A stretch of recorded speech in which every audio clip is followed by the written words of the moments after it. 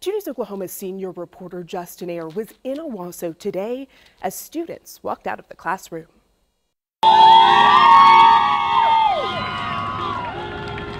These folks want change. As organizer Cassidy Brown told 2 News, they want to see more advocacy for LGBTQAI rights at Owasso Public Schools. It starts with us.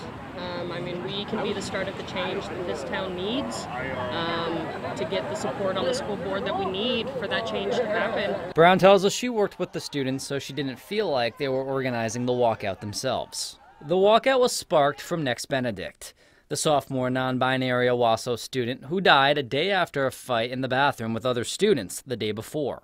Hannah Parker says she's a current student and felt obligated to be there. We, as a community, need to protect our students and our children. It all starts at home. These parents need to raise their kids with kindness. You have hatred!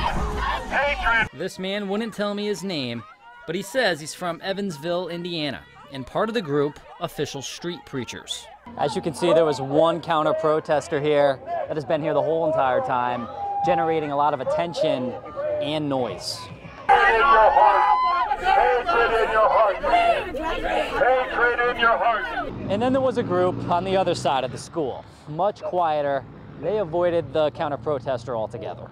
That's where Brown stayed. Brown says you can't fight hate with hate. Can't act like what's been going on and expect to change if we're going to have that same behavior. Voices were clearly heard Monday, and everyone stayed safe, just as Parker hoped. In Owasso, Justin Ayer, 2 News, Oklahoma.